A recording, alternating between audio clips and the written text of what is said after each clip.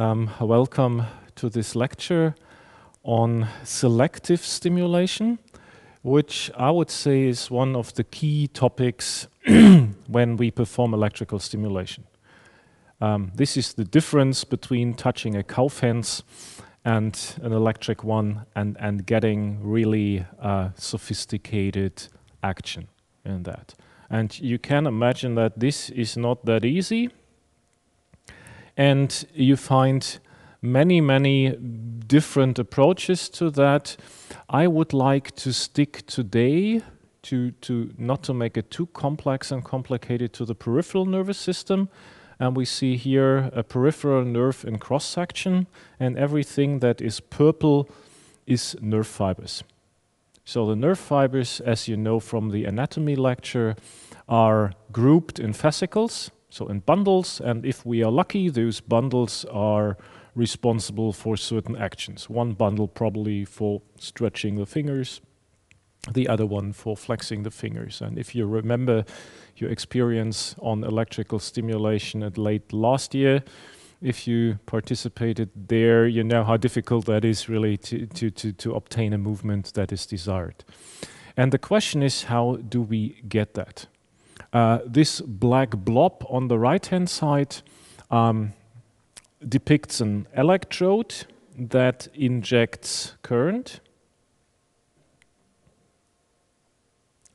And if we do that on a theoretical base, we might come up to this really not understandable graph set on the left-hand side.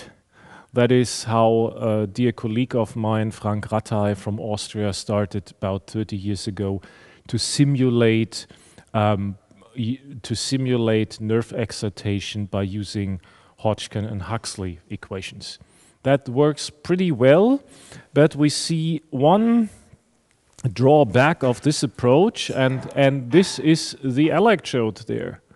Most of those simulations and programs that you find start with an ideal point source. That is good for everyone who likes to simulate, because a point source is just a dot and then you can start with everything. But if you are in real life, nothing is like an ideal point source, right? And therefore it's much more complex to get those effects if you have real geometries. And therefore I like to shape my lecture today somewhere in between that. So we know there are some equations, and we have to ask ourselves, how can we validate that? And how do real life interfaces work? And before we start with that, how they work, we have to make our mind what selectivity means, or what kind of selectivity we like to obtain. And as you see there, in the outline, we have different ones. That's directional sensitivity. So if I'm somewhere here in my arm, do I want to stimulate downstream to the fingers, or do I like to stimulate upstream to my brain? Depending on the trauma, the situation, of course, but in general. And does it matter if I stimulate in both directions? Because if I stimulate an axon that is ideally infinite, at an infinite length, and I stimulate in the middle, the axon that I elicit might go in both directions. And sometimes I don't like that. Sometimes I want to have it only to the end effector and not backwards to the brain, for example. Because if it goes back and the spinal cord is still intact, we have spinal cord circuitry with some synapses, and we might have some feedback loops that screw up the whole effect. If you stimulate the muscle and at the same time you stimulate the sensory fibers, and the muscle that activates sensors, that activate sensory fibers, overlay with the stimulation that you have, you might disturb some control circuits in the spinal cord, for example. So that is one thing. The other thing, starting from the cover page picture, let's say, is the fascicle selectivity. If I start with the idea that certain fascicles drive certain functions, it could be good enough first step, to elicit one fascicle and not the other? Can I do that? And how many fascicles do I get? And which fascicles do I get with what type of nerve interface? And then the fiber selectivity. This is what we have already seen under the topic of inverse recruitment. So I do get the thick fibers first, and I do get the thin fibers after the thick fibers. If I do like to reverse the order, what should I do? That I get the thin fibers first, even though they might have a higher excitation threshold than the thin fibers that are in close vicinity. And there are certain tricks that I like to show here. And the exciting thing for me is that all those tricks have been found out in the 1970s, 80s. And then researchers seem to give up until then to find something that really works. So let's see what that means later on.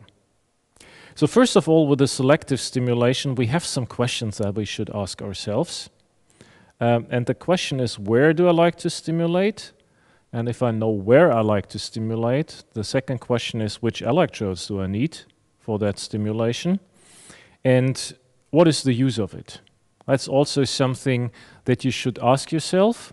Always, what is your particular purpose in that environment, in that project, in that research question?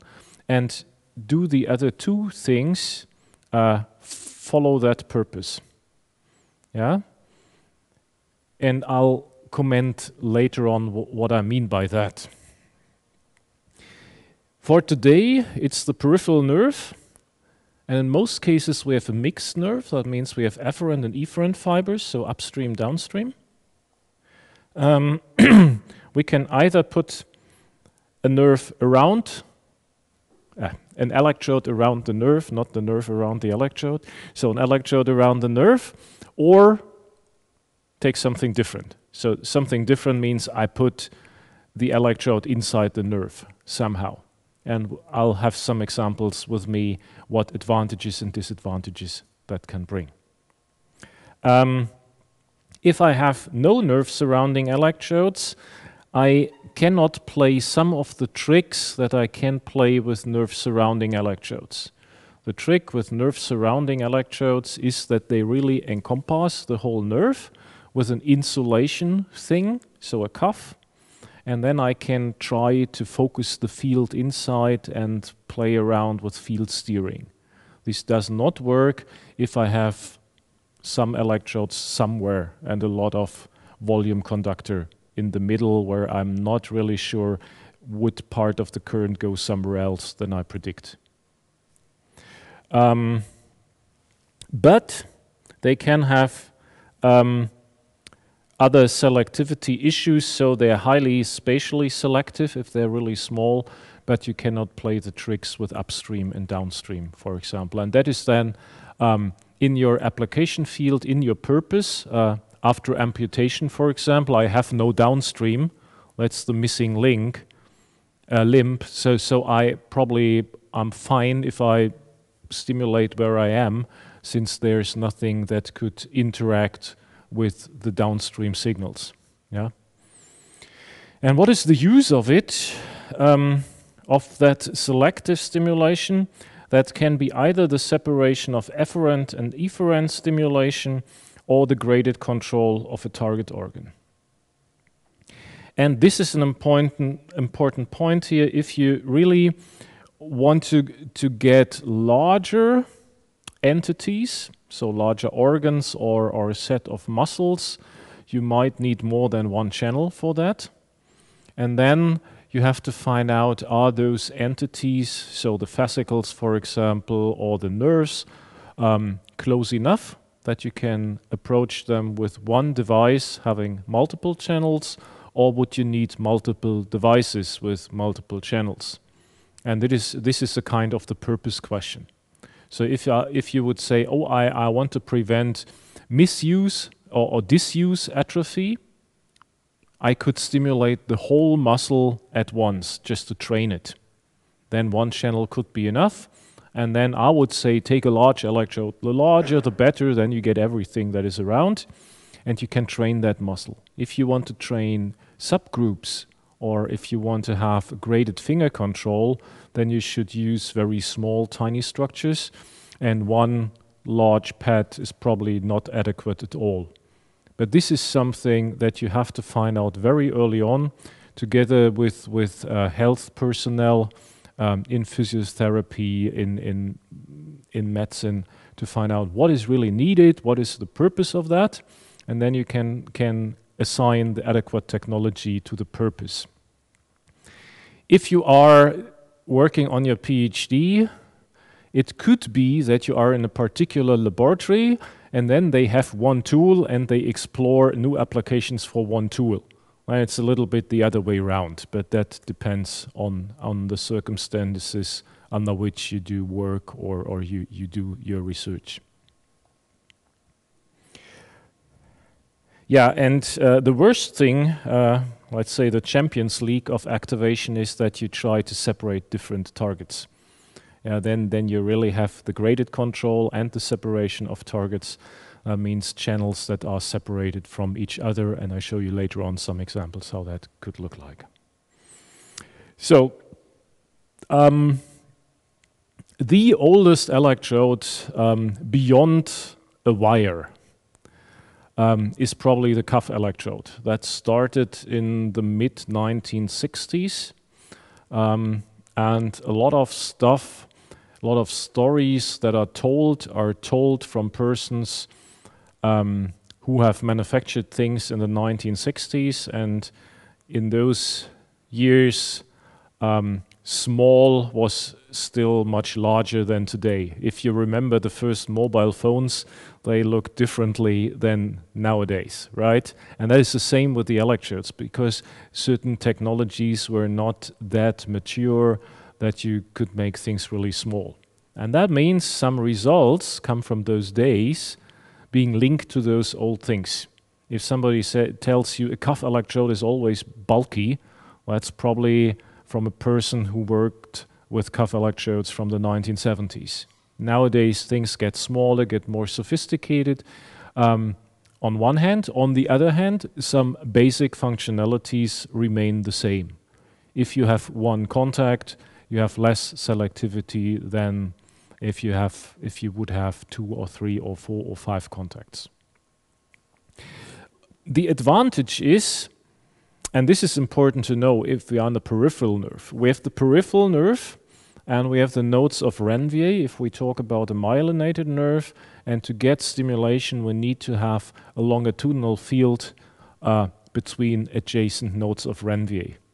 That means it's clever to have electrodes one next to the other for electrical excitation.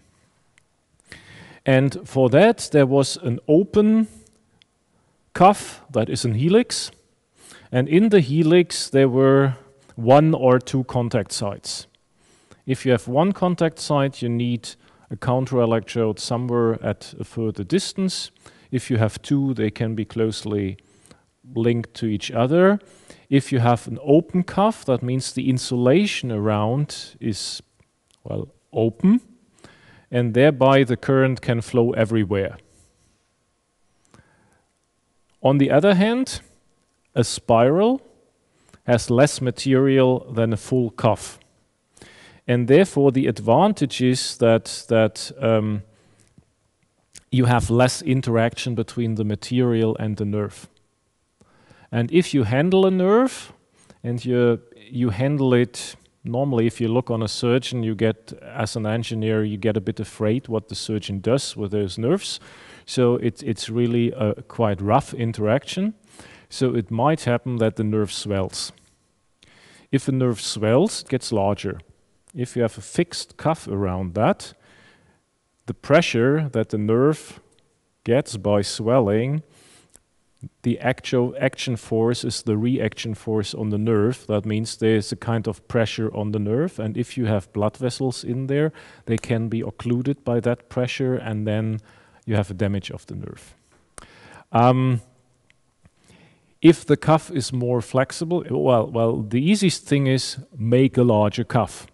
right? Then the nerve swells, doesn't see the walls of the cuff, shrinks again, and everything is fine. But then the contact sites on the cuff, on the inner side, are at a certain distance to the nerve fibers, and you can look up those equations that it's a kind of to the power of 2. So by the square of the distance, you get higher threshold currents.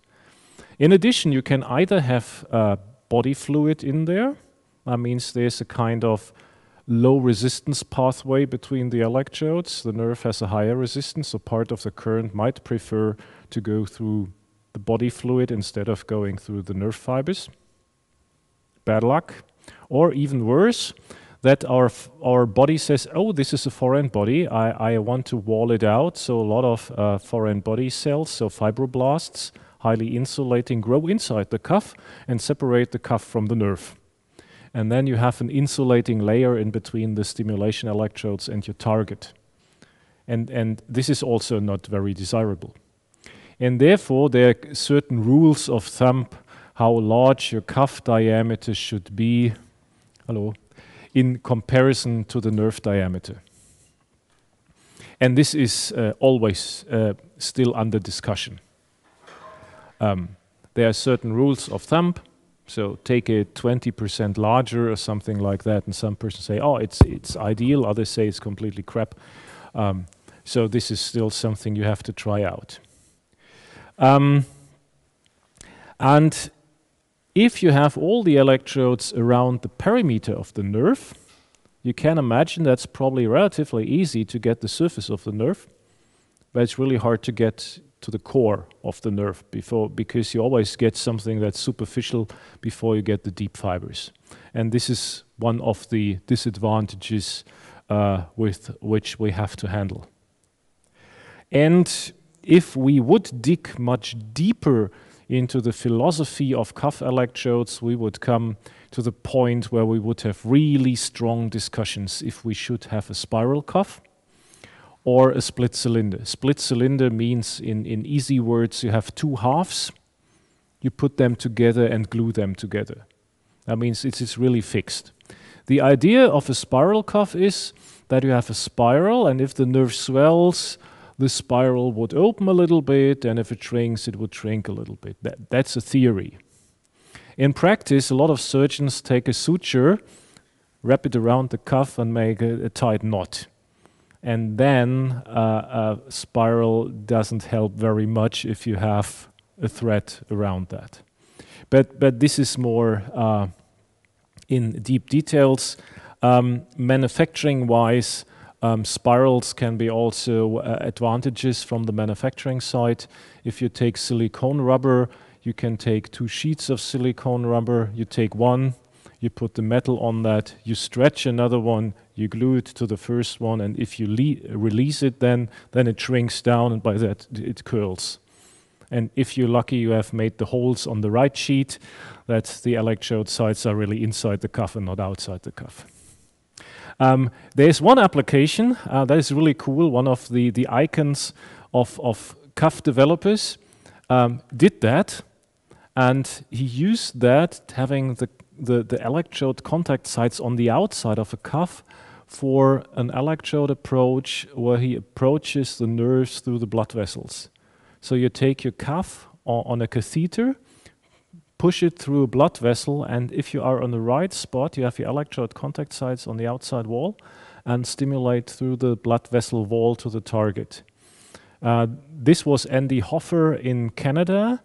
There's now an approach in Australia where this cuff is a stand, so mesh work with electrodes on the outside, which is brought into blood vessels in the brain to stimulate certain structures in deep layers of the brain. So they're now in human trials. Seems to work. For me, it's a bit spooky to have something in my blood vessels in the brain if I have a disease, but it's as spooky as having a neurosurgeon drilling a hole into my skull and pushing something through my brain. So it's similar. All right. So with that selectivity, I have to go back to to those stupid questions. We have two options if we talk about selectivity. We could have the option to excite the fiber we like to excite, and all the others are silent, or a subgroup of fibers that we get with our stimulation, and the others are silent. That is what our brain does. Yeah? And then we have option 2. We excite everything that we get, and afterwards we play some tricks to get some fibers silent after they have been excited. That sounds really stupid, but unfortunately that is the way we have to do that. When we think about excitation thresholds, distances, we always get the nearest fibers first, we get the thickest fibers first, and in real life we quite often need to excite thin fibers at a certain distance.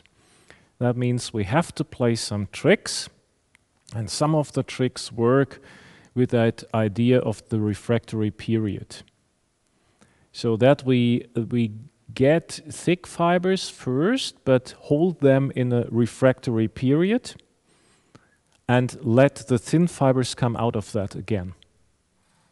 You can imagine that works if you look at a certain time period after starting your stimulation, but that could be a bit awkward if you imagine your body would be stimulated first, as many fibers as possible, and then you get them silent again. That means the first few milliseconds or seconds might be a bit strange, right? If you get everything first and then you get the function afterwards. And this is indeed one of the challenges that's still around, how to prevent that initial overshoot with all those measures. So, after having those general things, I want to go now into the different flavors of selectivity and start with the directional one. And my goal for today is to bring some ideas to you that are easy to understand, well knowing that the truth is much more sophisticated. So I'm not going with you through the latest differential equations and subgroups of whatever receptors here, which are involved, but like to give you an idea how that could work. And that would mean, as you probably know from your learning experience, if you start with a new topic, you try to get a grasp on a certain problem and make a first picture on that, and if you go deeper into the topic, you see that you have to correct your picture, that it doesn't hold true your first model for each and every little detail. And that is the same here with that selective stimulation. I want to keep it simple first and give you hints where the simple model does not describe the details. And that is true for most of the different flavors of selectivity. Here with the directional selectivity, the idea is to, in the best case, to excite a nerve fiber such that it conducts in one direction and does not conduct in the other direction. And if you remember that issue about sizes of electrodes, then we have current densities, so the current that is injected divided by the area. So the larger an area is, the less charge per unit area goes through, so we can play with that. And if you imagine we have two contact sites and a volume conductor in between, it depends how close those contact sites are to generate a strong or a not that strong electrical field between two neighboring contact sites. And that is the idea here. We have a cuff around the nerve, and we have three contact sites. The middle one is the cathode, so the one under which we like to stimulate, and the anodes left and right are the return electrodes. And what we're doing now is that we stimulate, and we stimulate at that spot of the cathode. And if we have now a short distance to an anode, then we would have a kind of hyperpolarization under the anode, right? If we polarize the fiber under the cathode and the anode has the opposite polarity, we would get hyperpolarization. If the pulse is long enough and adapted to the nerve conduction velocity, we can say, okay, we generate an action potential. That action potential travels with a certain velocity to the anode. And if the anode is still in hyperpolarization, the action potential is blocked due to the hyperpolarization of the nerve. It's so much in negative values that the incoming action potential still prevents excitation at that spot. And if we do it right, it doesn't matter if this is a fast nerve fiber, so a thick one, or a thin one, if the pulse is long enough, and both come in when we still have the hyperpolarization. That is the right-hand side on the bottom picture. If we go to the other side, to the more distal one, we have a large fiber that is fast, and now the distance between the cathode and the anode is different, so it's longer. So the fast fiber would be, let's say, fast enough to run in the last part of the counterpulse, which causes hyperpolarization. And then it's still blocked. However, the slow fiber, the action potential comes later, the pulse is still back to zero, there's no longer hyperpolarization at that spot, and this slow signal can pass. That is the idea of that directional selectivity behind that. We have an asymmetric current injection. This is something we have to do thoroughly if we design the current sources behind that to see that it really works, and we have to check for chemical safety that the amount of charge, so the area under the curve, is the same for cathodes and anodes.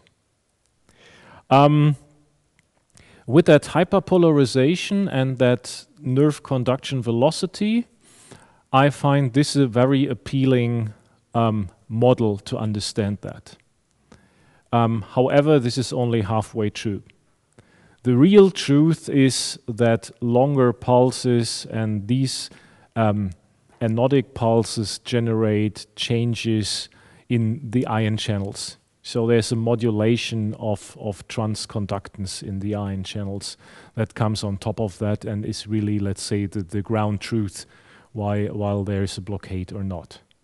But for understanding the basic principle that conduction velocity and hyperpolarization is a good picture, to my opinion. If you want to dig deeper, you find out that hyperpolarization is caused by changes in the ion channels there.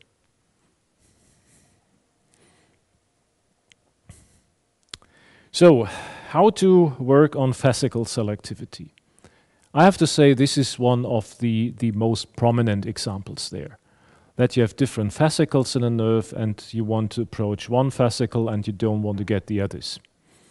And you want to limit the electrical field to certain spots, and that brings us from a ring to spot size electrodes around the perimeter.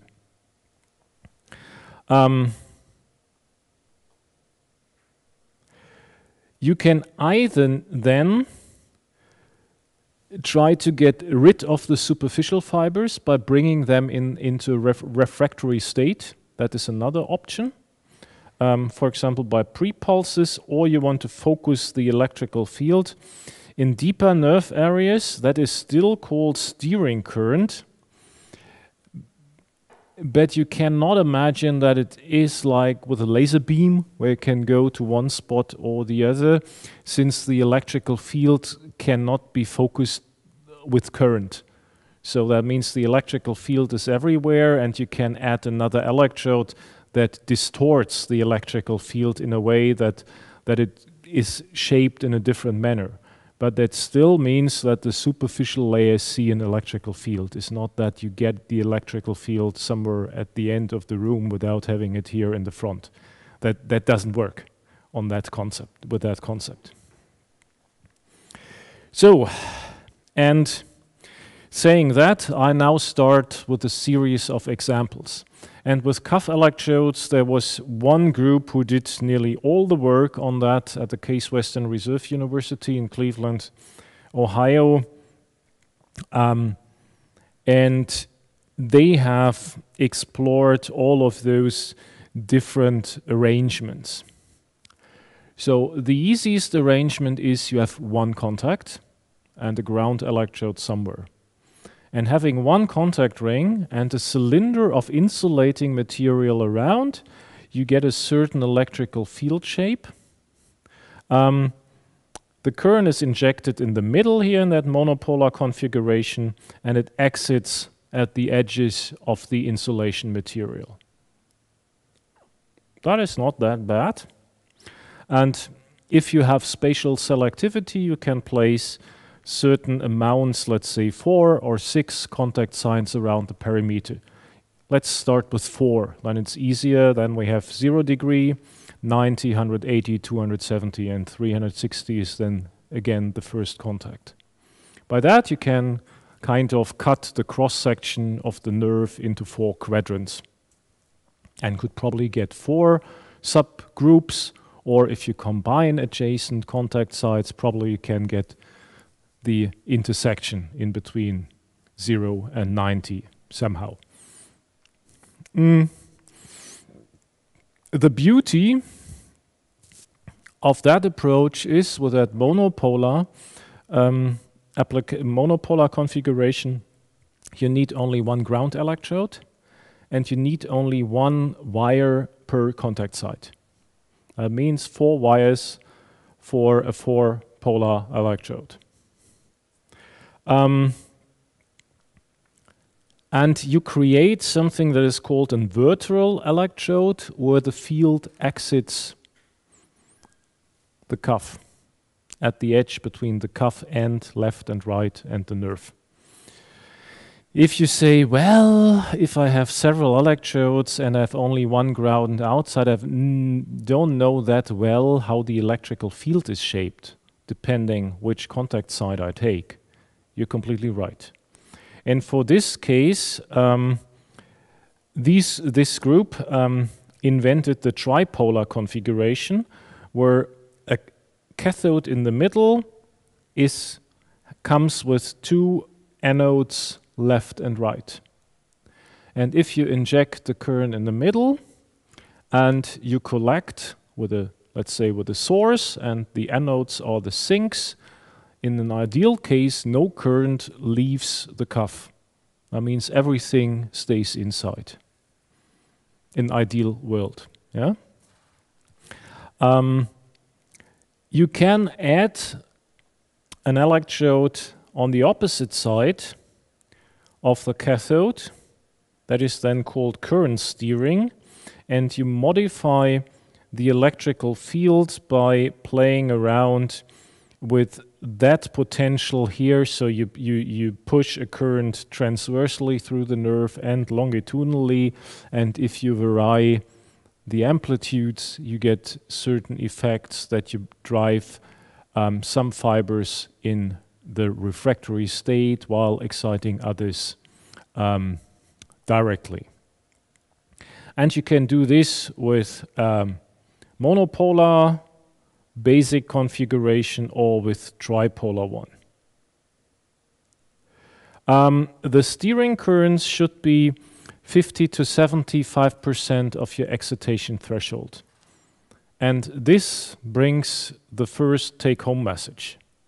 Whatever we do with that exciting more and getting certain fibers in the refractory state needs more energy. That means we apply more charge, so the regular charge on the longitudinal electrodes plus 50 to 75% on the steering current of that, which is still sub-threshold, but modifies the ion channel dynamics and causes more energy injection into the nerve.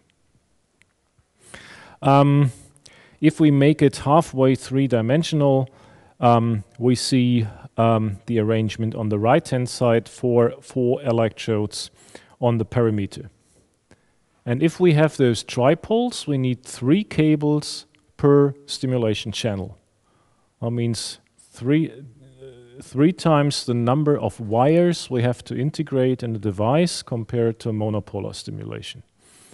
And the funny thing was that this group around Thomas Mortimer at the case, they worked about 15 years trying to convince all the world that tripolar is the ultimate approach to get the best selectivity ever. And the last paper before he retired was that he gets the same selectivity with monopolar stimulation if he plays around on the length of the cuff. There are other things that you're still a bit better with tripolar ones, but when it comes to the complexity of the device, the question of the purpose pops up again. So what do I really need? Do I need that tiny little selectivity? Can I prevent some crosstalk between adjacent channels? That comes then with the electrode and the electronics in the background.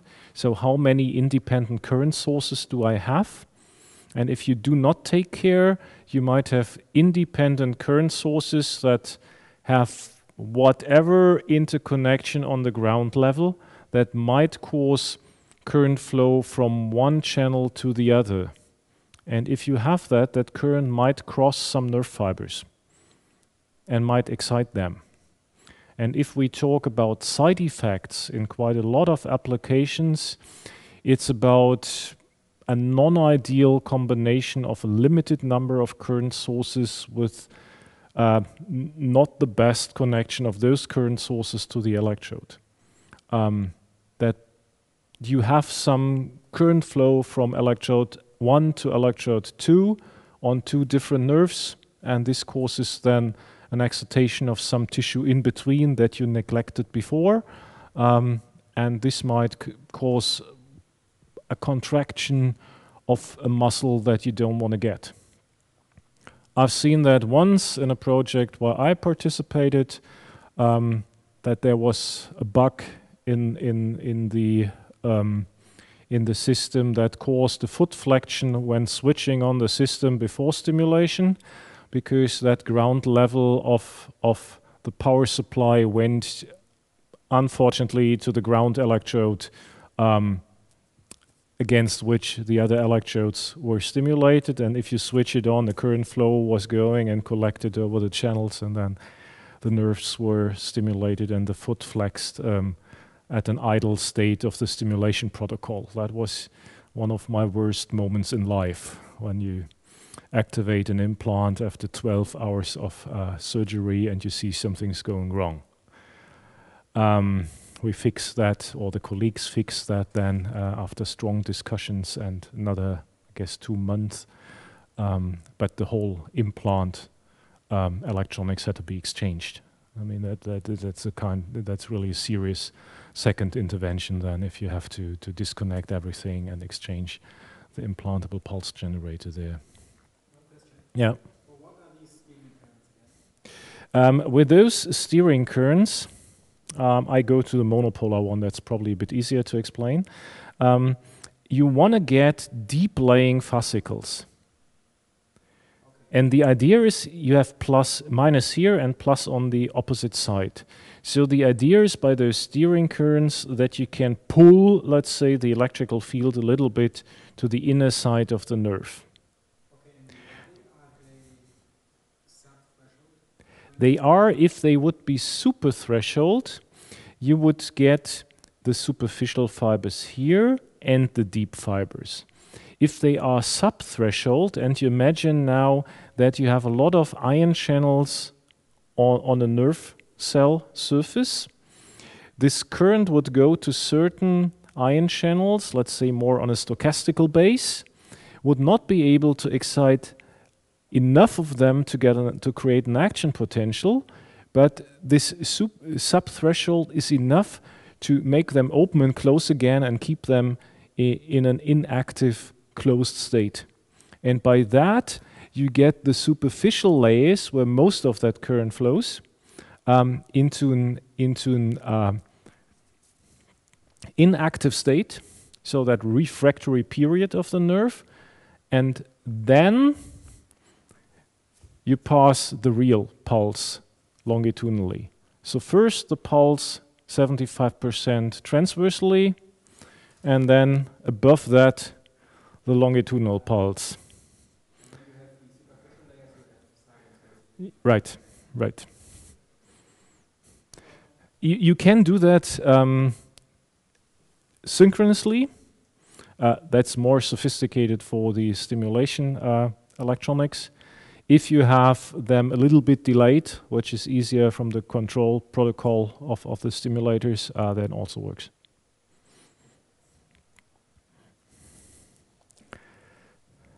So now one of my favorite animations from 100 years ago.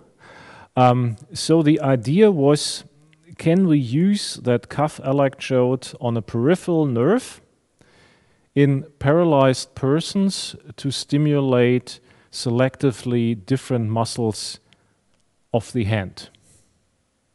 Before going to a person, it was necessary to find out if this works, this general principle, in an animal experiment. And so for reasons that were not in my hand, my colleagues decided that the pig is an ideal model for that.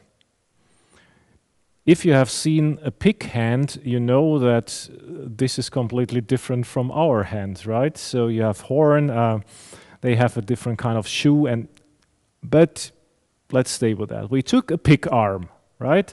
And the idea was, can we activate, and this is a real pig nerve in cross-section here. So this is how a pig nerve looks like on the arm, so the forelimb, about 30-ish fascicles. And a cuff electrode was placed around with 6 electrodes. The black spots are the electrodes. With the idea, if I now stimulate one contact site or the other, I might get subgroups of fascicles, and if I'm lucky, I could probably separate the pig fingers, the wrist, and the shoulder. Yeah, this would be ideal for spinal cord injured persons. Then you could say I have the different muscles group for hand movement, probably lower arm and upper arm. And this is the peripheral nerve, and in the pig it goes to 3 different groups here of muscles. And if I put the electrode around, hello, and I stimulate with one contact site, I get one muscle. If I stimulate with the other, I get the other muscle, and there should be here a red dot here. That does not work with that. Here we go. If we go backward, you see them. So different contact sites, different muscles. If we will get backward, we see in this combination of Camtasia and PowerPoint the blobs. If I go forward, you see the different muscles. So we started with 4 contact sites around the parameter because it was state of the art in around 2000. We had certain diameters, certain distance here, and we compared them to 6 contact sites on the parameter. And when we manufactured or designed the 6 contact sites, we found out, oh, we have made a mistake. Would have been nice to make the last experiment with smaller electrodes, but everything was already done. So we have now that mismatch. That's something you should prevent in your thesis. Think twice before you start making masks or devices, that you can have the same size of electrodes, for example, that nobody can show up and say, hey, come on, that's just because the area is larger that you did not get the effect you want to get. All right. And how did it look like? So we had that pig, we had a stimulator, and we have to quantify the results. And there were 2 options. First one was with strain gauges and fishing hooks. Fishing hook on a strain gauge and then that stuff hooked to a tendon of that muscle group. That was really tedious in surgical preparation. Second round was with needle electrodes on muscles to record the EMG, so muscle activity, and see do we get separate muscle activity. So this is how the cuff electrode looked like on the PIC arm here. You have to identify the right the correct nerve first. Here the radial nerve, and then the contact sites are wrapped around. So either here with the wires and the strain gauges, or later on in the second one with the muscle recording system.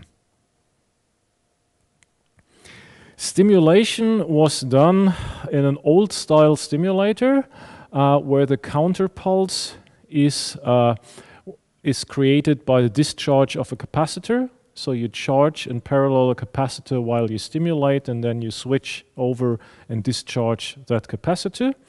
And our colleague was very keen on using pulse width modulation. For us, probably it would be more intuitive to stick with a certain pulse width and vary the amplitude.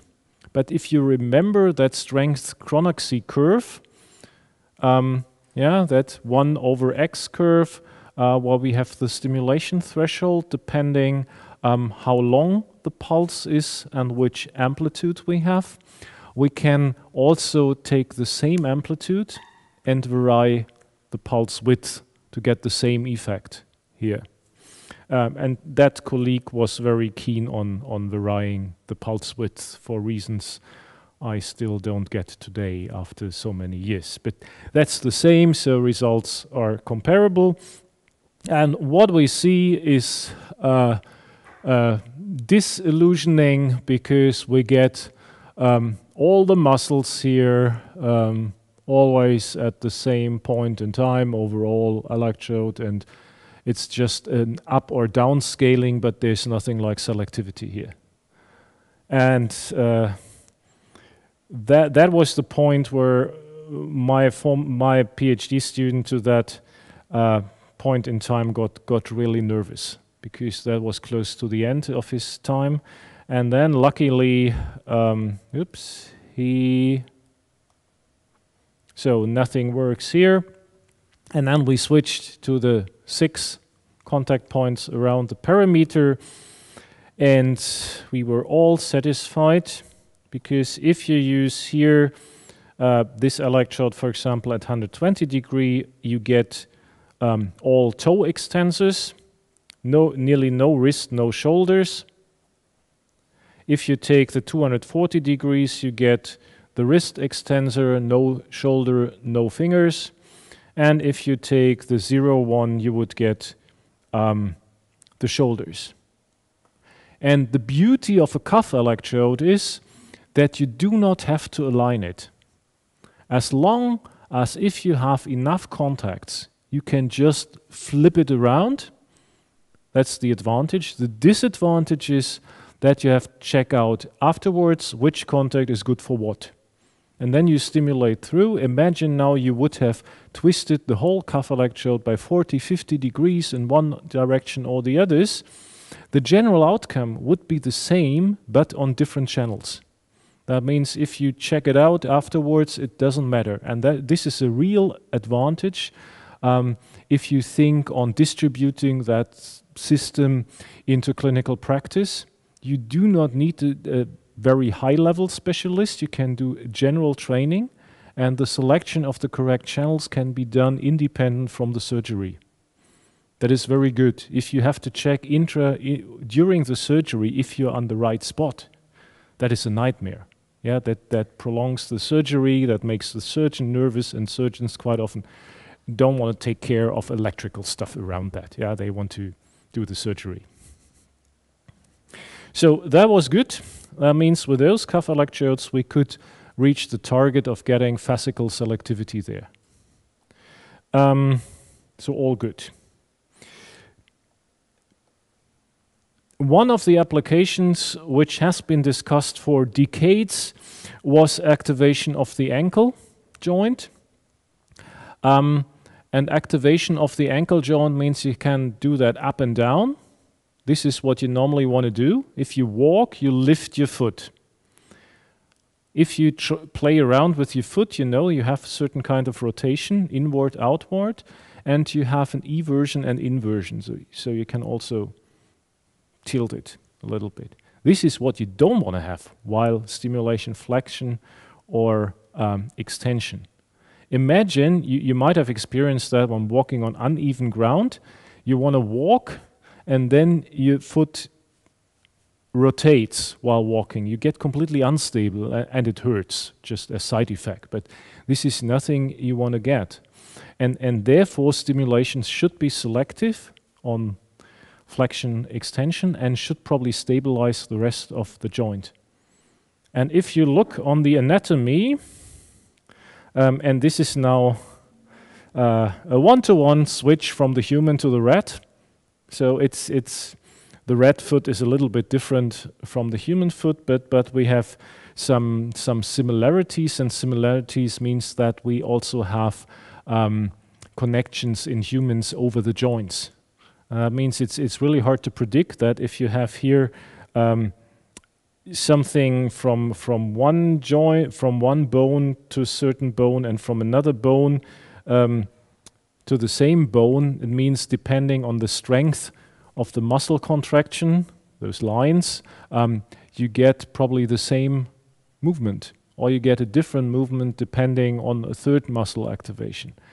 That is really complex, and the number of muscles that are activated via those nerves over certain levels is really manifold, so it's not an easy task to get a prediction there. And experiments have been done. While this blob here on the lower right is the nerve, the nerve of a rat with the common peroneal fascicle, with a gastrocnemius fascicle, and the tibialis anterior.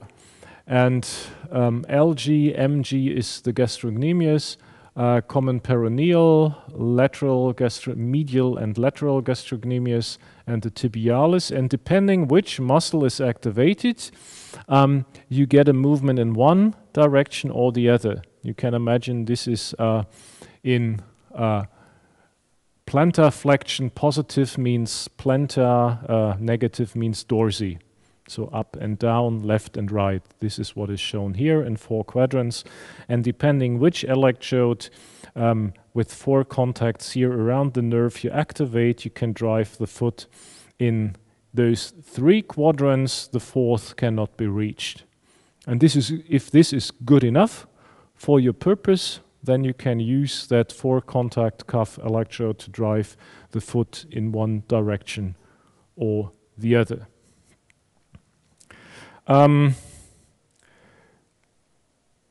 This foot thing has been applied as drop foot stimulator.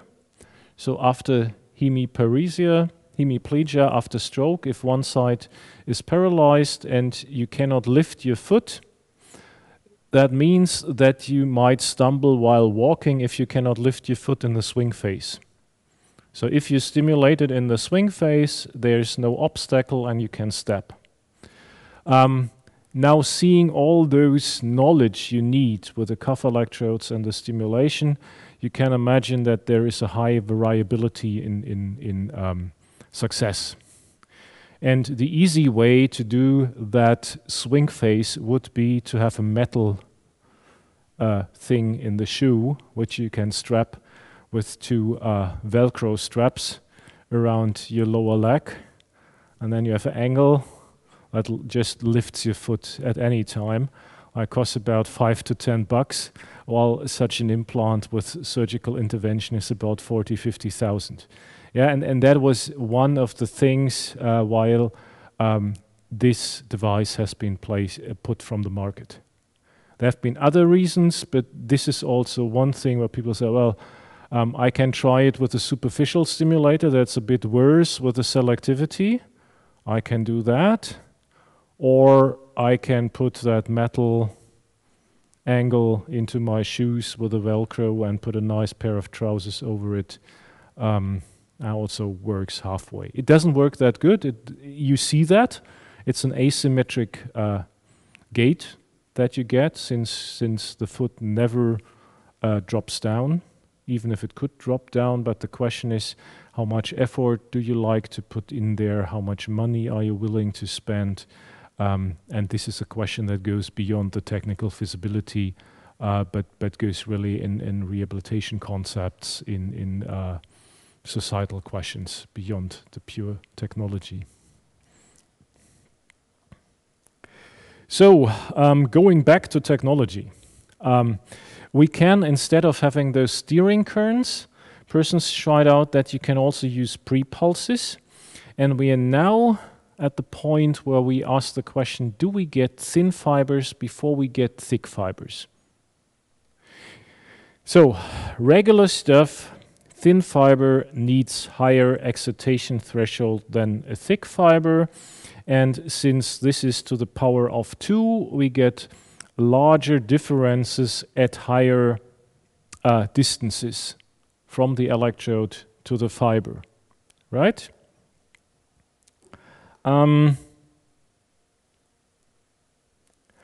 If we have now some pre-pulses, and the pre-pulses are then still sub-threshold, with the idea getting the superficial fibers, getting the fibers refractory by stochastic inactivation of the ion channels. We get here a similar result in the early phase, and then the undesired result in the late phase. And if we play around with the pre-pulses, we get an inversion. That means we get something where the threshold of the thick fibers is larger than the threshold of the thin fibers. Yeah, that's the good thing here. So in that shaded area, the 10 microns fiber would be activated before we activate the 20 microns fiber. That is the advantage. However, if we look on the charge of the rectangular pulse and look how much charge we get here with the pre-pulses, you easily see that we have much more charge at the pre-pulses. And that means we have to take care of the question, does the electrode deliver that amount of charge, and what does the charge do with our target nerve cells beyond the excitation? Is there something where we probably stress the cells and drive them into cell death if we do so? Or do we more on the electrochemical side? It could also be that we change the environment. More pulse could mean more hydrogen. More hydrogen means a lower pH value. Lower pH value means we might activate certain foreign body reactions there that cause then more reactive tissue growth over time, for example. All things we have to consider beyond that question, which fiber do we get? The most crazy thing I've seen, the second most crazy thing I've seen are our long pulses. Normally we are in the range of, if you remember that strength, duration, chronic C, Rio base curve, we should have the chronic C around 100 microseconds. Yeah, so probably 200 microseconds are a good pulse width. If we do so, or do it even more severe, so 10 microseconds versus 350 or even 500 microseconds pulse width. If we have a mixed nerve, and what you see on the x-axis is here the time, that means the earlier a signal comes, the faster it is. If it comes later, it's a slower signal. And if we take this short pulses, we get the fast signals first, And if we have nearly full recruitment of the fast signals here, we get the slow fiber signals at second. However, if we increase the length of the pulse, we get both. And if we further increase the amplitude, the fast fiber signal dies out and we get only the thin fiber signal. If we now look on the amplitudes here, I at least get completely dizzy because we go from 0.65 milliamps, or let's say 1 milliamp, to up to 3.7 milliamps, plus the additional length of the pulse, which is manifold, plus, this is something I haven't told you so far, look here on the decay. This is not an artifact, that is true. We have a slowly decaying pulse going to zero. This is due to that anodic break excitation that we had early on in the stimulation pulses, that you don't get a second stimulation by switching off the pulse under the anode. And to sneak out, we have that decay. Here in an exponential way, since we take the advantage of a capacitor discharge. That is the way you can realize that in an analog circuit manner. If you want to do it digitally, you can take whatever pulse shape which is easier, for example, a straight line or square shape thing, whatever, to decay the pulse towards zero, that you prevent the anodic break excitation. Yeah.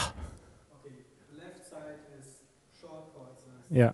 With increasing amplitude. So when you have a short pulse and not a high amplitude, you activate the fast fibers first. Yeah, so the thick ones. Thick ones. On the other side, wasn't there again said that the thin ones have a lower excitation? No, always the thick ones. Always thick ones. Always thick ones. It was with the pre-pulses that you have that you have the reverse. Yep. Yeah. Okay. Always thick comes first. Yeah.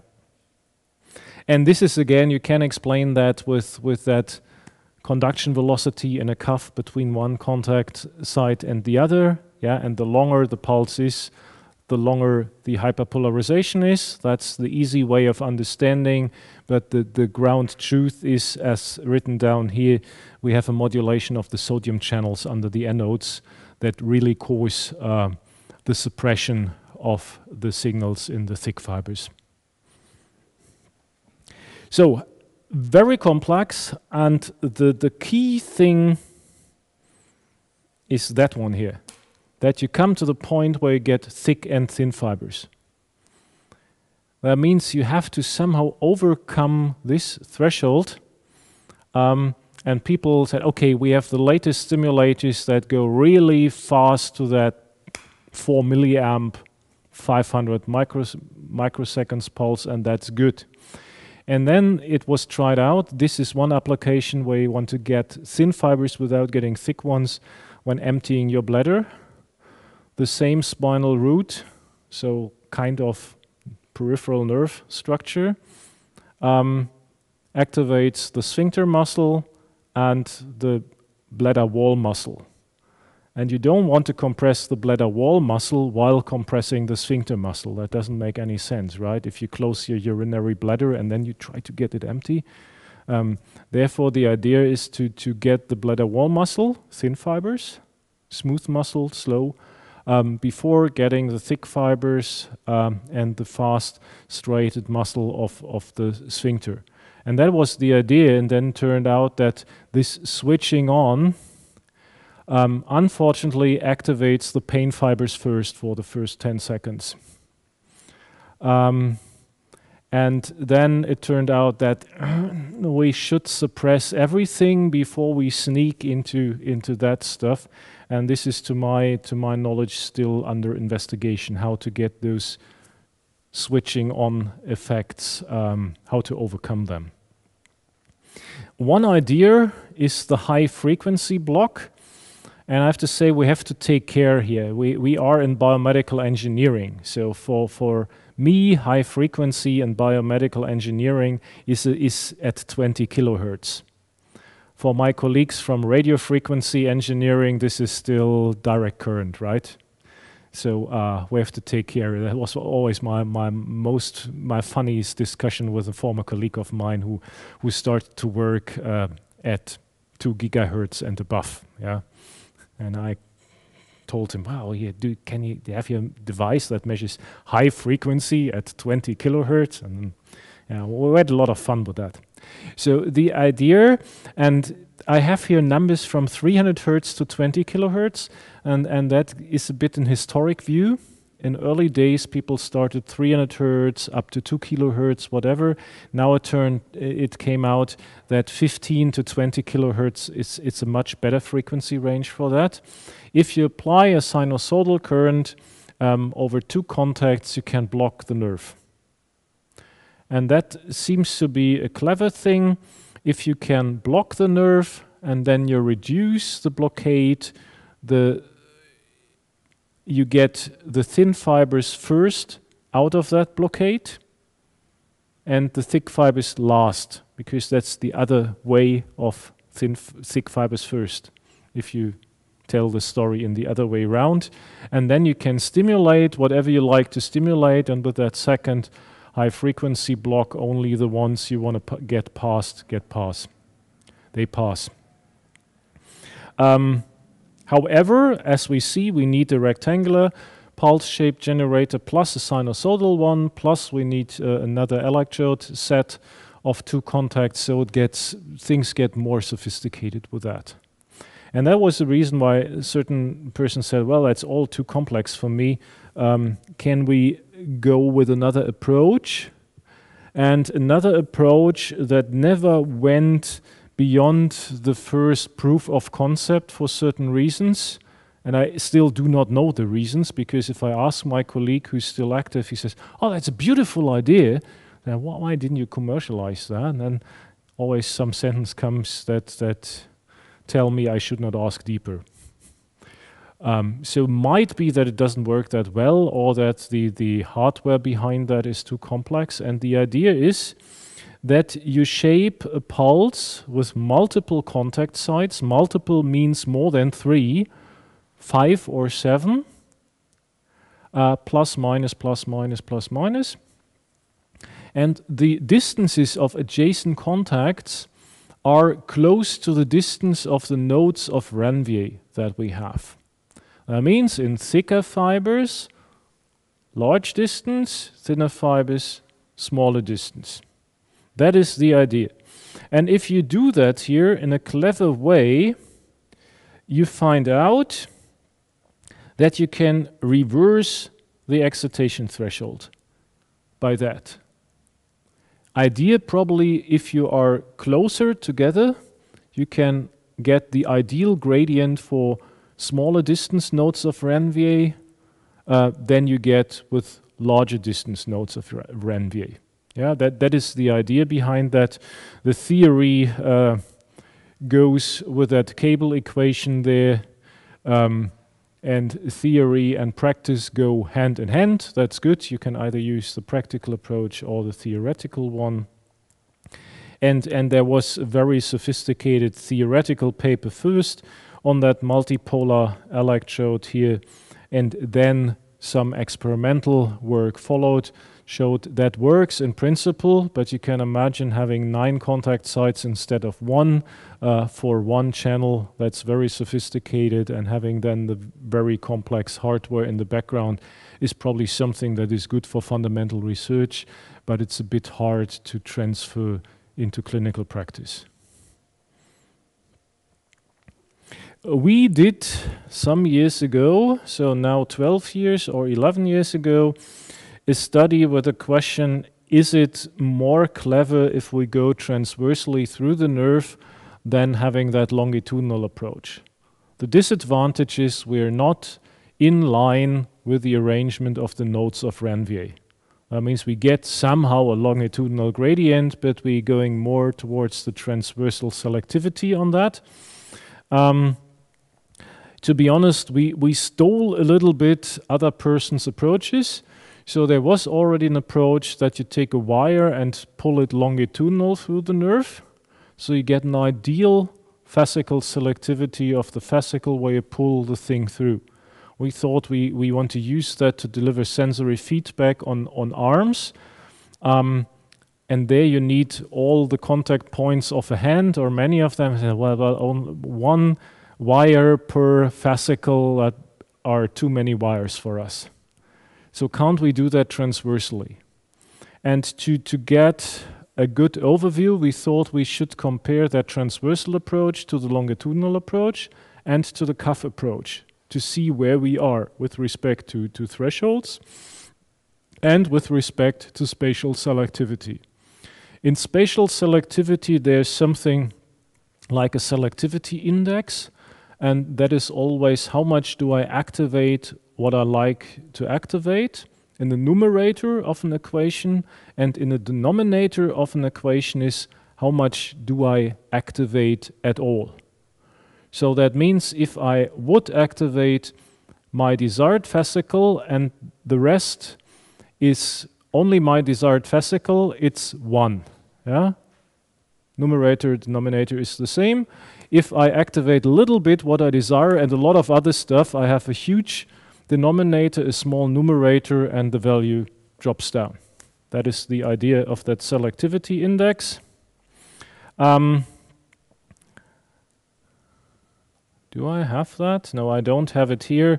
So you have to believe me that we were in the threshold transversal, similar to longitudinal, and much lower than the cuff, since the electrodes on the parameter of the cuff are at a further distance than the contact points that are directly inside the fascicles. The question was, does that stuff stay stable? So if you implant that, does it stay stable over 30 days? 30 days is a magic number from the international standard 10993, the subchronic phase, which you have to prove in developments going towards humans that something can stay safe and stable for 30 days before you go beyond 30 days for longer time periods. And we did that in pigs and learned a lot about the behavior of pigs. They are born to roll in the mud. If you implant something, they still roll in the mud. If they have no mud, they take the concrete floor. And if you have very fragile implants and they roll for 30 days over your fragile implants, you might find out that your cables and connectors are no longer look as they've looked before implantation. So that took us about 1.5 years to come to a solution that we made that study run. And it was really nothing about implants and cables, it was all about pig behavior. My favorite approach was that we went to store Toys R Us and bought something, you know, that colorful plastic for toddlers with bells and things where they can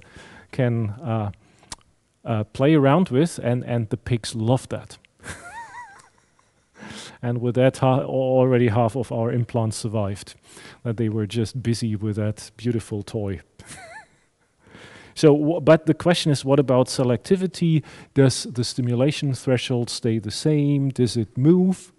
I would suppose it increases due to foreign body reaction, but does it still stay in the chemical safe range? That was the question here, and at the end, we were halfway happy. We found out that it's probably clever not to implant only one device, but two at a certain angle, that you cover more of those many fascicles that you have. And that was the pilot study in about 2013.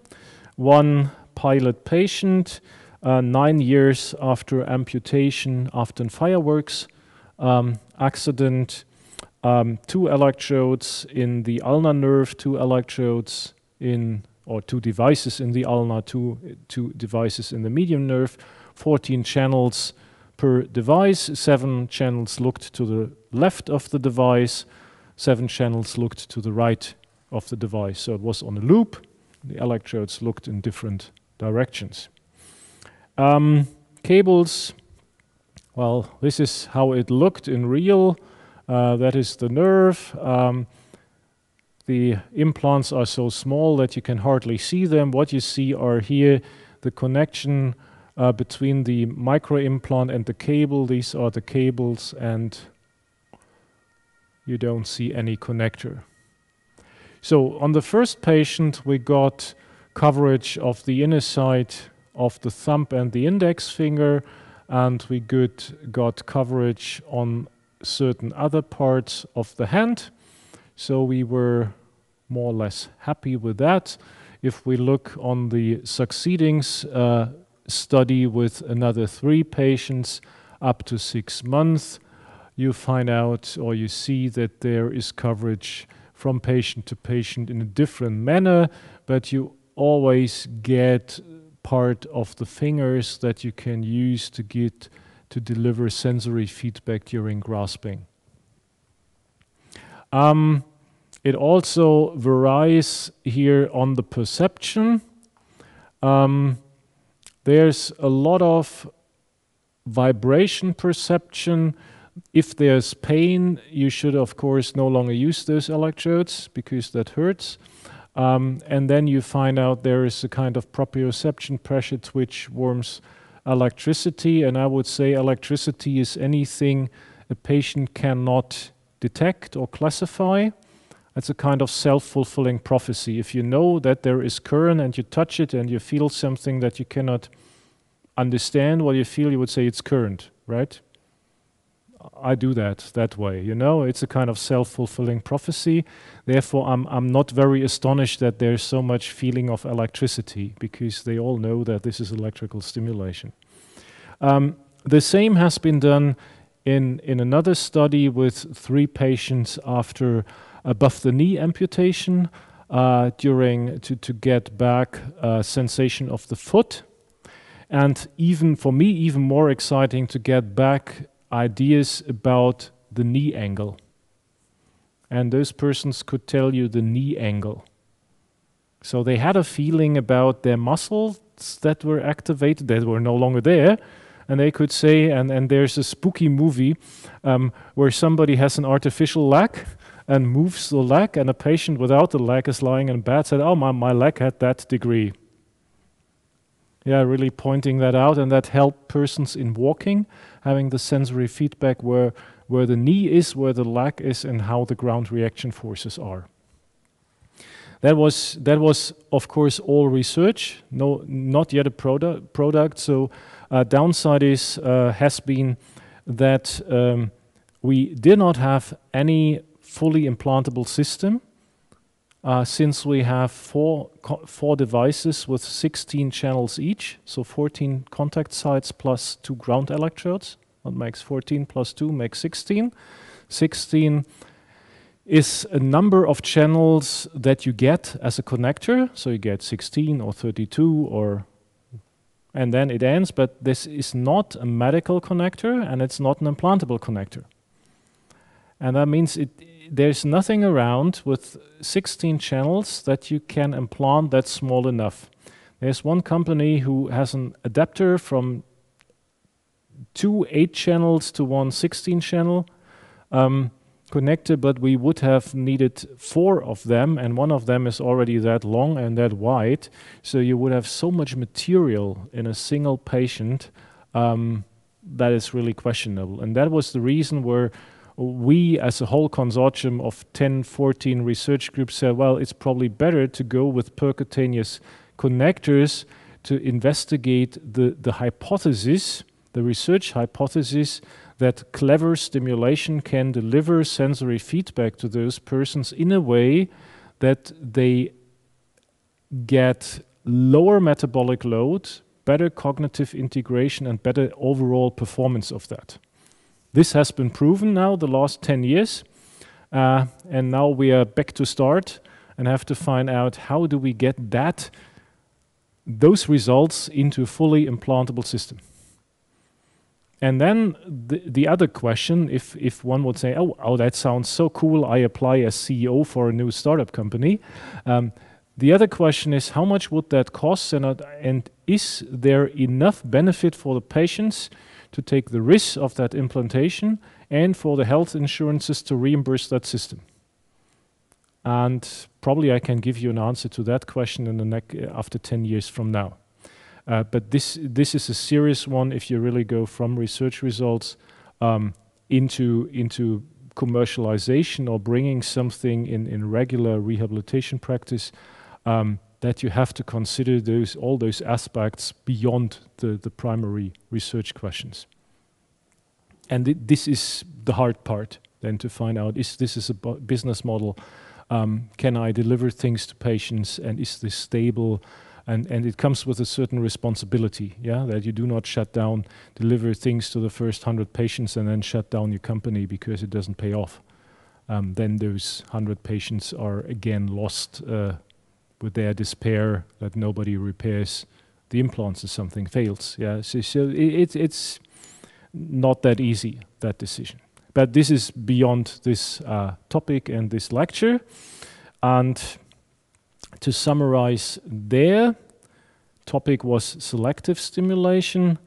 I think you could get that flavor. It's really important for a good performance. You need selectivity to target your fibers you want to get and not to target all the other things that might cause side effects. There are several approaches. We always have to balance advantages and disadvantages. All of those things are accompanied by an increased energy demand. So again, advantages, disadvantages to balance out, as well as potential electrode damage and nerve damage. And this is still an open field. One thing I did not mention here was the idea to go more to the target organ. The more you go to the target organ, the more specific the nerve is. And if you're very close, you have probably less side effects. With a disadvantage, you need more contacts distributed over a wider area in the body. Especially for walking, there is something like the central pattern generator in the lumbar spinal cord, a kind of system on the segmental level which coordinates movements, and it could be shown in certain experiments that you can activate their subgroups of nerve cells in the spinal cord that then activate the nerve fibers to your target muscles in a way the brain does it. That means it's a weight supporting stance, it's less fatigue, and it works. Vivian Mushawar is doing the fundamental research at the University of Alberta in Edmonton in Canada, and there have been studies in the US by Susan Harkema and by Grégoire Courtine at EPFL in Switzerland in humans that for certain kind of paralysis that you can use that epidural lumbar stimulation to make them stand again and walk certain steps. It's not yet on a product level, but it could be that this is a promising approach for a very small subgroup of persons. Yeah, with that, I'm at the very end for today. Thank you very much. Hope we see each other again next week, then with another flavor of electrical stimulation and the consequences and the effects that we have. Thank you very much.